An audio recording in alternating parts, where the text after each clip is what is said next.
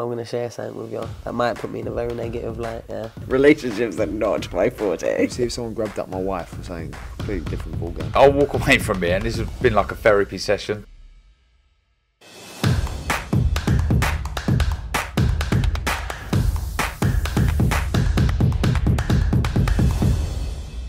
This is KUGAN CASSIUS for IFL TV, proudly sponsored by Everlasting Nottingham here. It is Gary Cully Fight Week. Now, you had the option of me reducing the brightness of my light there, or you had the opportunity to put your, what are they? Off-white, yeah. Yeah, they're off-white. I just like to make it clear that the only reason I'm wearing the sunglasses is because Coog's light is very, very bright and it was getting in my eyes, so I had to throw them on. They are off-white, by the way, but yeah, I just had to throw them on just to get that light on my face, you know. Do you know when you see a footballer wearing like random colour boots, like pink or whatever, or bright gold, and they go, "Cool, you've got to be able to play football to wear a pair of boots like that." So I'm going to say the same thing to you. You've got to be able to fight to pull off a pair of glasses like that. Have you seen my fight kit? I don't think I have for this week, no. No, but that's pink too. So yeah, you've got to be able, I always say that you've got to be able to fight if you wear pink. You're obviously drawing a little more attention to you. But that's what this game is about. It's about exciting people, it's about entertaining, and I'm all about that, and I'm here to do that this week, so yeah. Okay, let's draw into it. Before we talk about Flores, I spoke to Eddie Hearn, who spoke some good things about you. I don't know if you saw from my interview with him on Tuesday about your potential and kind of where you are in your career, but the big things are starting to be expected of you, Gary. Yeah, for sure. A couple of people have mentioned, I didn't see the interview, but a couple of people have mentioned to me, and it seems like Eddie's getting very, very excited. But yeah, with that comes expectation as well, and you've got to be putting performances in. So I feel like maybe going back 2-3 years and when things were starting to maybe pick up a little bit, I was a little bit daunted by it all. But now I've matured a little bit more, and I'm starting to enjoy it a lot more, and to settle into this role is what I'm calling it. But yeah, it's exciting for me. There's big expectation of me, but I know what I'm capable of as well. So it's exciting, and I'm looking forward to putting another show-stopping performance on Saturday. Since you've signed your deal with Metro, not that long ago, but enough time ago, as kind of time's progressed, how much trust have you got in Eddie Hearn that he will be able to deliver exactly what you need for you in your career? I just did the Matchroom podcast there with David Diamante a couple of minutes ago, and we were speaking about something along those lines. And one, it's the Matchroom thing, and I've believed from when I was very young, watching boxing, growing up, watching Matchroom shows. I've always chased the Matchroom deal. Obviously, there's other promoters out there now, but I've always chased the Matchroom deal. I've always wanted to be aligned with Matchroom. And now I'm quite a spiritual guy, and I believe that all of this has happened. I've been calling for this deal for the last 3, 4, 5 years, and it's all starting to align for me now. But I'm probably best off that it didn't come when I originally wanted it. That I trusted in God's timing. It's happening for me now, and the stars are aligning. Look, we're about to come back and do a massive show in Dublin, May 20th. Obviously, I have to get through Saturday night, but all of these things that are starting to happen, we're talking about Tree Arena in May, and then Croke Park in September, and then going back there and headlining my own shows, and going across to America and having all these mega fights, and 40 million Irish Americans over in America, New York, Boston, Chicago, and bringing them all out and having some magic nights, and they're all becoming a little bit closer to me every fight I have. And to come back home in May is going to be magic. To do Croke Park in September will be magic. So like I said, I believe that the stars are aligning for me. I believe I'm in the right space. If I wasn't with Matchroom, that wouldn't be a possibility. Obviously, with them having Katie and Eddie being the one who I think, like a lot of people are giving him, especially the Irish people, giving him a lot of stick for maybe not making Croke Park happen. But I think he's got to be respected, and we've got to celebrate Eddie a little bit, because he's made this happen. We haven't had boxing back in Ireland for 15 years. Burner Dunn days, like, you know what I mean? I was a kid going to watch them, and we haven't had boxing back in Ireland from then, and Eddie's making that happen, obviously along with Katie, doing what she's doing. She's spearheaded it, and she's given us all opportunities. But Eddie's been a massive reason to all of this happening, and to big time boxing coming back to Ireland. So yeah, I'm excited to be with Matchroom. I'm excited to be aligned with Eddie. I believe he's the best in the world. He's working wonders for my career and for Katie's career and for Irish boxing, so yeah. Let me ask your opinion on this. Obviously over the last couple of weeks we saw kind of a little situation that didn't look like really the end product was.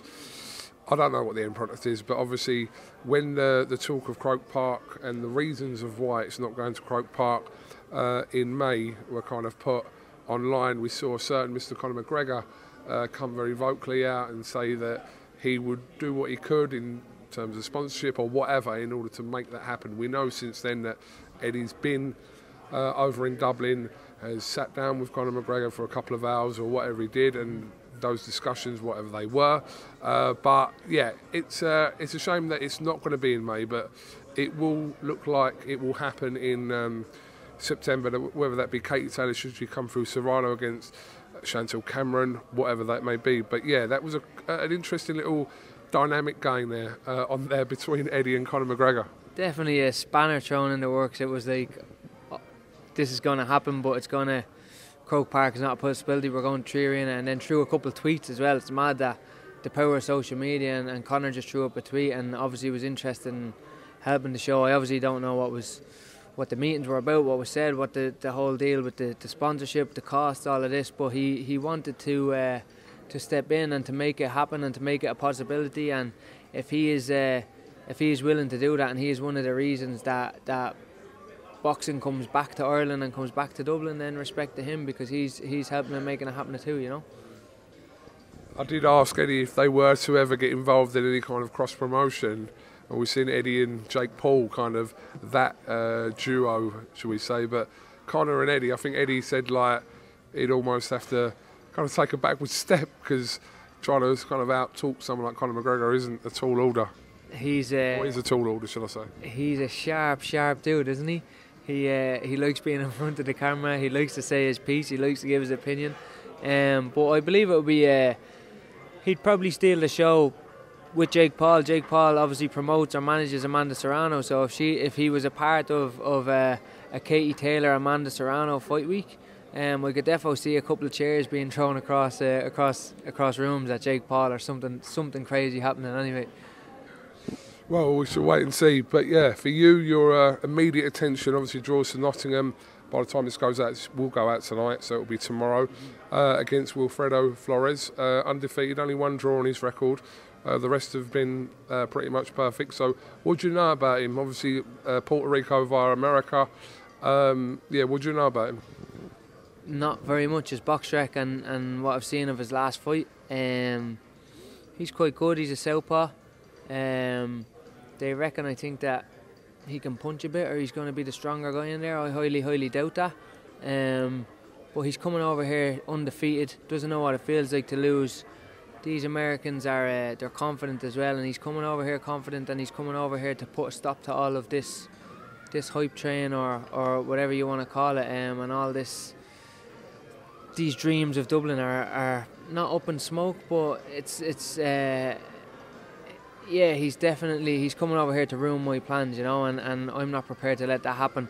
I think that he couldn't be in a worse position right now, because people are talking about maybe getting distracted because of all the talk of May 20th and going back to Dublin, but you're dangling this carrot in front of me of a dream that I've had for my whole career and my whole life, that of fighting in front of my home people in my home city, and you can do that, but you've got to get through this guy first, you know. And so I'm best believe I'm going to do that. I'm going to go home and I'm going to fight in front of my people and achieve my dreams. So I'm not prepared to let Wilfredo Flores get in and put a stop to that. So I believe that it could be Godzilla in there tomorrow night, and he's not putting an end to my dreams. So unfortunately for him, he's picked the wrong guy at the wrong time, and yeah, I'm coming in there to take his head off tomorrow night. Okay, well, Gary, listen, appreciate your time as always. Yeah, get the job done tomorrow night before you can think about Free Arena or Croke Park or anything, because your job obviously that leads to that starts tomorrow. Exactly. There's lots of exciting talks to be had, potential opponents, potential titles, all of this stuff, but that happens after tomorrow night. I'm fully focused, laser focused on getting the job done, getting it done in style, putting on an entertaining performance, explosive performance, and yeah, man, I'm excited for tomorrow night first and foremost, and then we'll talk about Dublin and plans for the rest of 2023 after that, but excited for tomorrow night. The Diva, Gary Cully, thank you very much for talking to IFL TV. And yeah, have you got anything else you'd like to add before we finish? I'd just like to say that these glasses are actually off-white Cougs, yeah, just in case I didn't get that in already. I'll try them on. Yeah, if you want, man, but only in the camera.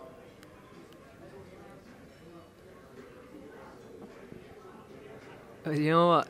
They could suit you a bit more, man. They're nice. Yeah, they look well on you, yeah. I don't know. Weird. Yeah? Very clear though. Yeah, they are. No, they're nice. They're nice. I might get you a pair. I'm getting that matchroom money now, yeah. So, tell me when your birthday is. Yeah, man, they're nice. Gary, thank you very much. Best of luck tomorrow night, and we will catch up with you straight after your fight here in Nottingham. Top man. Appreciate that, Cougs. No luck needed. This victory has been earned over a lot of months and years of hard work and dedication. No luck needed tomorrow night, but yeah, I appreciate that, appreciate the love, appreciate the time, and looking forward to catching up after the win. Top man, thank you very much, Gary Cully.